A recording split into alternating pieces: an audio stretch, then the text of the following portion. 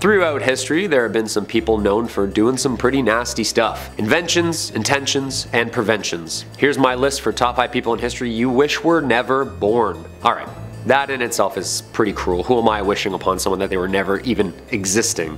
Well, after learning what these people did in their lifetime, makes me want to get in a time machine, go back, turn the clock of time myself. Here we go. Coming in at number 5, Thomas Midgley Jr. This man is somewhat to blame for the absolute ludicrous gas prices right now. You'd be absolutely amazed what 50 bucks can get you, all about 9 feet. But this man isn't in charge of inflation, no. This man is the man who invented leaded gasoline. Invented in the early 1920s, chemist Thomas Midgley Jr. was working on some pretty cutting-edge chemistry. His task was to conjure a way to enhance automotive gasoline to reduce or eliminate the problem of engine knocking. TEL, or better known as tetraethyllead, was an additive mixed with gasoline to do exactly that. And on December 9th, Tommy here unwillingly and unknowingly created what is to be the most destructive, biodangerous chemical compound, slowly and efficiently destroying our atmosphere. Long story short, this guy created the world's worst pollutant known to us so far, lead. Lead is a naturally occurring metal found in Earth's crust. Its widespread use has resulted in aggressive human environmental contamination. Companies GM and Standard Oil formed the Ethel Corporation shortly hereafter to produce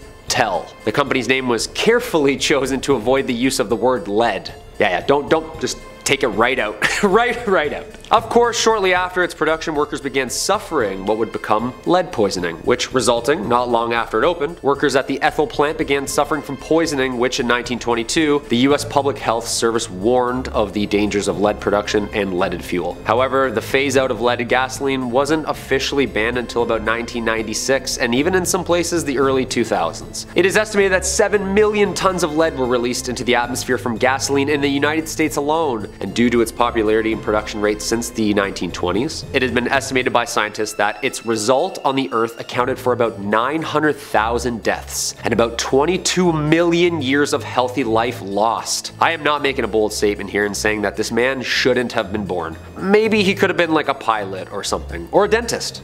I don't know.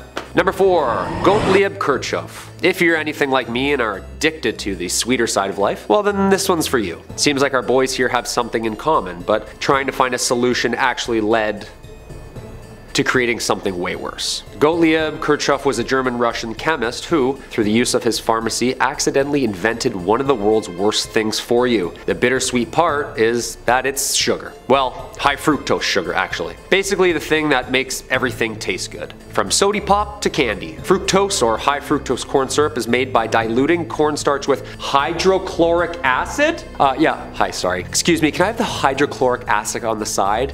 I actually just got a root canal. Yeah, thank you. But the bittersweet part comes from the effects. See, this guy had no idea the impact of his tasty formula would have on the body. Basically, this stuff is in everything we eat and drink. To give you some numbers, kills about 1 million people a year. And I'm lowballing. Messes up our body, regulates our energy levels, and is responsible for the diabetes crisis and one of the leading causes of death from disease for humans. That's not so sweet.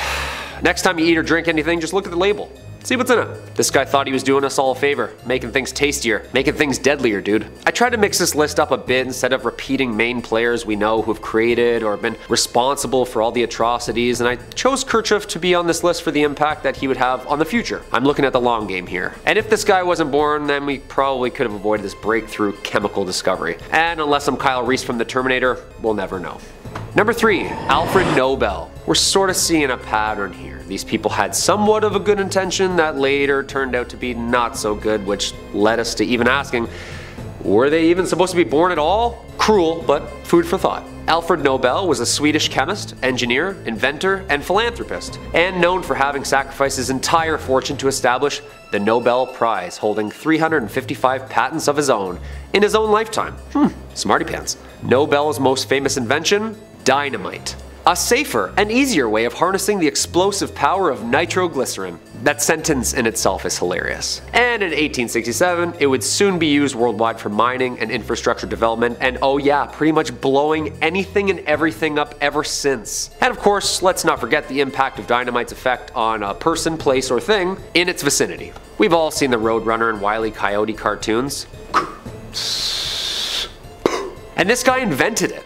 Dynamite. The stick, wick, and patented chemical compound was harnessed to do exactly that. And if we've read anything at all, it did a lot of bad. First off, how do you exactly tinker and tailor with an explosion? What happens when you can't crack the code? He's just in his basement like messing around with vials. Just a little bit more of that, little bit of this, and get down! The fact that this man did not blow himself up in any of these experiments is beyond me, and not only was this invention a new form of mass energy, in fact the Nobel Prize was created and named after him. He was the first.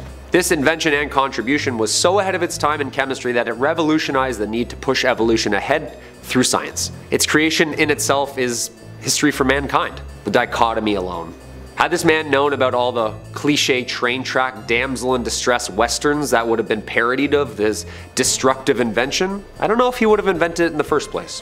What do you think? Number 2, the Angel of Death. Okay. This guy definitely had it coming for sure with this list. The Angel of Death was a nickname given to this person for the disturbing amount of research he had collected via his specific scientific experiments. Why I think he shouldn't have been born at all is because to attain such groundbreaking information about the human body and its extremes, experiments needed to be run and not hypothesized. Joseph Mengele was a SS officer, doctor, and German scientist during World War II, and resulted in the leading of research closely related to the extremes and limitations of the capability of the human body, via DNA, via manipulation, and disease prevention, immunization, you name it. Any effect on the human body and its environment around them. I'm not going to get into what this person concocted up in his time as a medical captain, nor am I really going to make any jokes. This person pushed scientific research through the use of cruelty and pure evilness. Plain and simple. I don't like glorifying these people in these lists, and I can barely stand saying some of their names out loud. We know all of these people. Though the actual number of people's lives countlessly lost due to this man's sick fascination with pushing research and his scientific envelope hasn't been officially documented, these experiments were responsible for the deaths of somewhat of 6 million innocent lives. It is very clear that this person's intent was to derive violence, fear, and cruelty from day one, which I myself wish this person was never born. Crimes against humanity. No good. And number 1, nuclear fission. J. Robert Oppenheimer was an American theoretical physicist and was director of the Los Alamos Laboratory during the Manhattan Project, responsible for the research and creation of the very first atomic bomb. He is often known as the father of the atomic bomb, and his research in 1945 with nuclear fission, the result of smashing atoms into each other with the mass energy containment resulting in a massive explosion. A massive explosion, and that is an understatement. Just Google mushroom cloud. Scientists first developed nuclear technology during World War II. Thankfully, atomic bombs have been used only twice in war, both times by the United States at the end of World War II in Hiroshima and Nagasaki. Fat Man and Little Boy were the official names given to the two explosive devices. Charming. What makes this so terrifying is that due to this research, the act of war and the structure of battles are now a thing of prehistoric past. The mass execution that these inventions can do is nuclear. Literally. I put Oppenheimer at the top of this list because the devastation alone due to the future with merely the technology surfacing is detrimental in itself. This is actually the first time reports that a visitor from another galaxy started. These explosions were so giant that its effect could be felt off planet. Yo, that's next level. Aliens just pulling up. Yeah, that's not really good, you know. If there was a time in the future which we could send back AI, it would probably be due to this stuff. Oppenheimer was awarded the Medal of Merit from President Harry Truman in 1946 for the push in science, even if its push was in the wrong direction. All these people given awards, it's like, hey, good job. It's terrible stuff, but cheers. And there you have it, folks. Those are just some of the people I think historically shouldn't even have been born at all. Cruel for me to assume something, but dive into some of this and digest it for yourself, and I feel like if I had a time machine, I would go back and use it for good. Go hold a door for someone or go do something kind. The world is too full of hate. I'm Kyle McWaters, and I'll see you next time for some spooky content.